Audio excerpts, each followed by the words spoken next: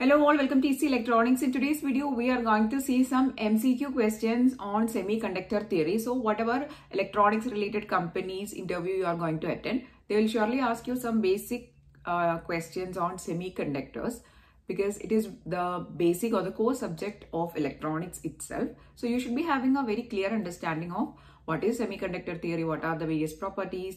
So some questions I have included from semiconductor theory in today's video. So please to watch this video till the end. Also, if you are seeing the channel for the first time, please consider subscribing to the channel. So let's see the questions one by one. I have included some basic questions in this video. The advanced questions or little more difficult questions we'll be seeing in the next part. So the first question is, it is a very basic question. A semiconductor is formed by dash bonds. The options are covalent to electrovalent, coordinate, none of this. So it is a very basic question of semiconductors itself. So semiconductors are formed by the very famous covalent bonding. So covalent bonding is a bond formed between two atoms by sharing their electrons. So this type of sharing of electrons, this bond is called covalent bond. So the answer is semiconductors are formed by covalent bond. Okay.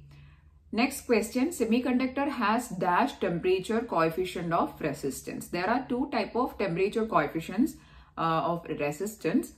It can be either positive or negative, or it is 0.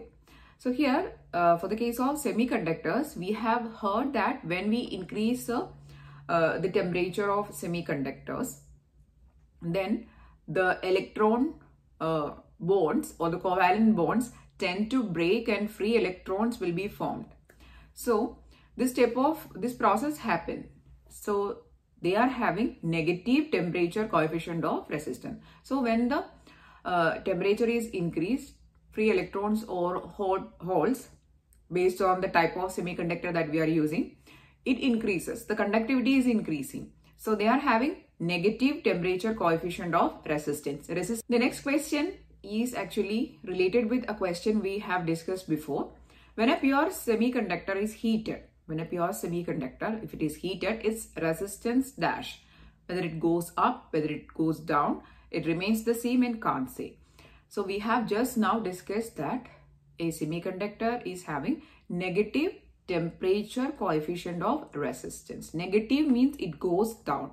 So as the temperature is increasing, or if the material is, or if the semiconductor is being heated, the resistance will go down. Okay, so that is a question. When a pentavalent impurity is added to a pure semiconductor, it becomes dash. So the process of adding, before answering the question, the process of adding of impurities to the semiconductor is called doping. We can add two types of impurities. It can be either pentavalent. Pentavalent means it is having 5 valence electrons in the outer shell, or they are having 5 valence electrons. Or it can be trivalent. Trivalent means they are only having 3 valence electrons. Now, this question is asking, when a pentavalent impurity is added to the pure semiconductor, it becomes dash. An insulator, an intrinsic semiconductor, a p-type or an n-type. So pentavalent means there is one extra electron. A silicon atom requires only 4 valence electron to be in pair with, that is to be in a covalent bond. But there is one more electron because the impurity is penta. Penta means 5. Pentavalent impurity. So there is an excess electron present there, due to which number of electrons in the system or in the material is getting increased. In the semiconductor, the number of electron is getting increased and it becomes a N-type. When the number of electrons is more, we say it as a N-type semiconductor. When there is more number of holes, we say it as P-type semiconductor. You should know that holes are just vacancy of electrons which will create a positive charge. So when there is a vacancy of an electron, we know electrons are negatively charged. So there is a vacancy of a negative charge, it will create a positive charge, and that we call as a hole. Okay. So anyway, when we add a pentavalent impurity, pentavalent means 5 valence electron. There is one more valence electron which is additional and which will create an N-type semiconductor. The last question that we are going to see in today's video is addition of pentavalent impurity to a semiconductor creates many dash.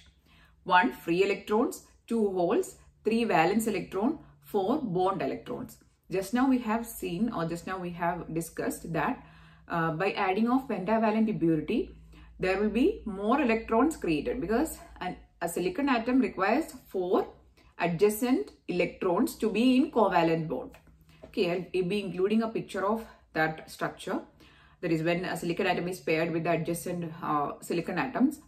What is happening, I'll include here. So, a silicon atom only requires 4 electrons to be in covalent bond with the other 4 silicon atoms, or it only requires 4 electrons to be in pair with.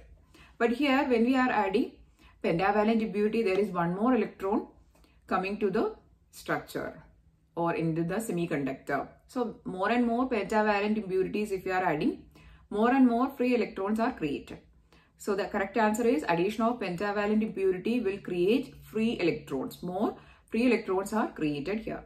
So these are the questions that I have included in today's video. We'll see a little bit more advanced question in the next part. So if you found the video useful, please like the video and share the video with your friends. Please tell them to subscribe. Thanks for watching and keep on watching.